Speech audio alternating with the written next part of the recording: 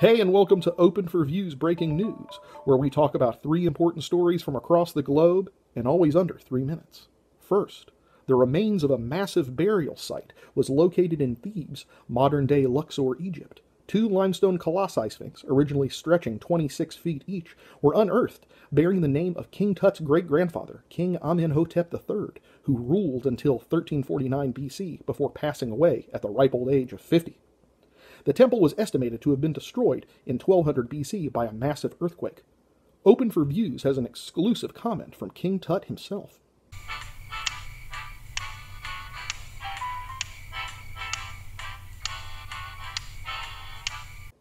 In other news, Capcom has announced their financial results from the fiscal year 2021.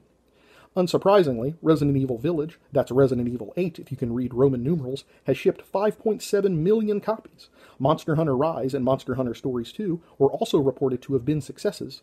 When a reporter asked Capcom president Haruhiro Sugimoto if consumers will see the return of classic Capcom franchises, such as Darkstalkers, Forgotten Worlds, and EX Troopers, Sugimoto-san simply replied with raucous laughter while vigorously slapping his knee and grasping at his stomach, apparently to stop himself from urinating in his moderately priced, yet fashionable business slacks.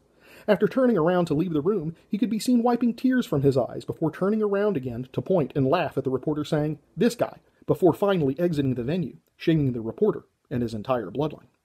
And lastly, the feel-good story of the day. An Arctic hare was found to have traveled the longest distance ever recorded for the species, a whopping 244 miles in 7 weeks across northern Canada. When asked about the accomplishment, the female Lepus Arcticus scolded the dazed onlookers, saying, "You know nothing of my heritage, nothing of the trials my fellow hares have experienced throughout the theater of natural history. You humans disgust me." It should be noted that the reporters had been given psilocybin mushrooms and were later informed that rabbits, indeed, do not speak to reporters. Thank you for tuning in to Open for Views Breaking News, but the time has come. We were open before, but now we're closed. Beat it.